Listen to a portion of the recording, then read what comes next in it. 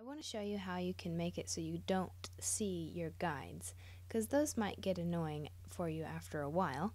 You can go to View, and under Show you can uncheck Guides, and then you won't be able to see those anymore. Another problem that I was having is that these two shapes here actually centered on the guide instead of on the circle the way that I wanted them to. So you can alleviate that problem by making it so that your guides are invisible. Next thing we're going to do is the tints. We're going to do exactly the same process.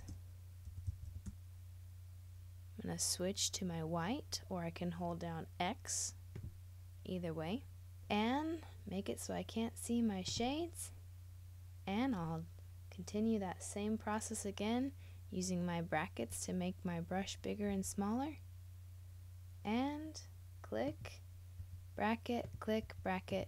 This time, of course, instead of going to black, you should end with white in the middle. This one's a little bit easier to see. And there you have a nice progression from pure purple to white. And again, just continue around the circle.